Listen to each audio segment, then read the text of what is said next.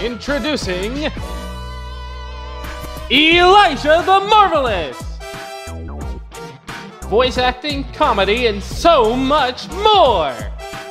On with the show! I take great pride in my research and discoveries.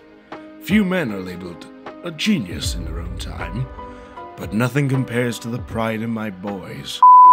And they both graduated summa cum laude and in record time, no less. They'll have their doctorates in no time. It seems that my passions for archaeology and robotics are split between them, but I guess that's what makes them chips off the old block. I cannot wait to see what boons they bring to the world. I cannot believe how much time has passed. It feels like yesterday I was celebrating my boys becoming men, and now I'm a grandfather.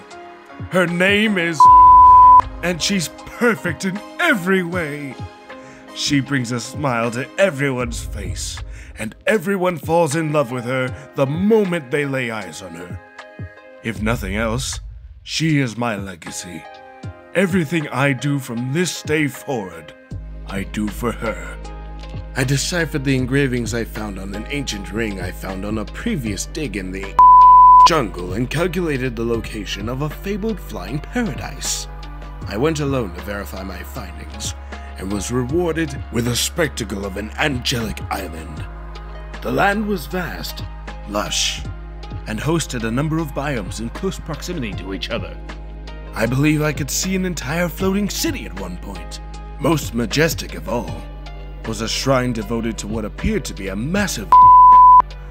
Could this be the legendary? I dared not approach or overstay my welcome. As much as I wanted to explore every inch of the island, I felt it was a sacred land. Just setting foot on its soil felt taboo. I don't know if any civilization remains. The land is vast and my stay was brief, but the majesty of that emerald and shrine will stay with me for the rest of my life.